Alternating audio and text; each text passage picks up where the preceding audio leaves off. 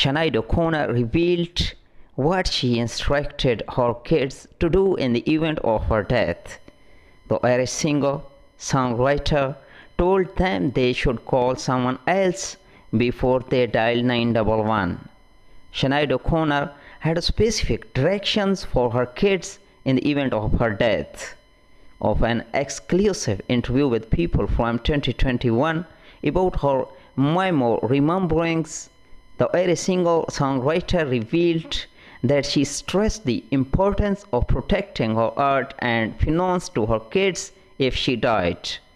O'Connor told them they should call her accountant before they call 911. O'Connor continued that while I have always instructed my children since they were very small, if your mother drops dead tomorrow, before you call 911, call my accountant and make sure the records companies don't start releasing my records and not telling you where the money is.